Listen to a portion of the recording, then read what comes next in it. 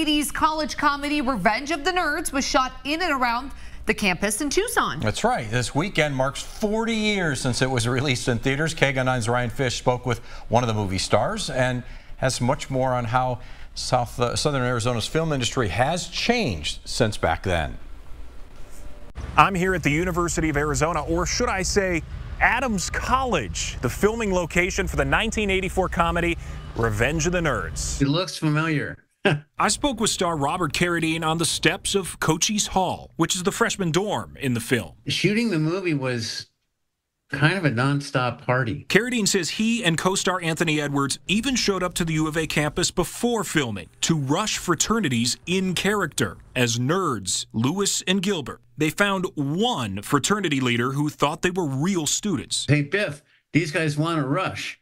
And Biff goes, no way.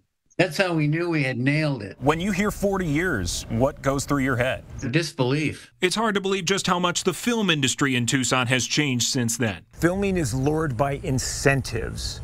When Revenge of the Nerds was here, it was a different ball game. Last year, Arizona officially started offering tax rebates up to $125 million a year for projects filmed in the state. But then came the Hollywood writers and actors strikes. It had a devastating impact, I'm not going to lie. Production here came to a screeching halt.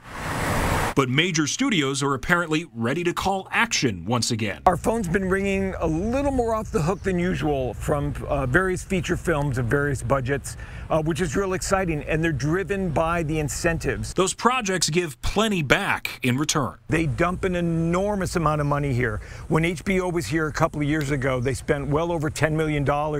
Hotels, restaurants, shopping, hiring local crew. You don't have to be a nerd to know that would be a welcome return for Tucson's economy. At the U of A, Ryan Fish, KGUN 9.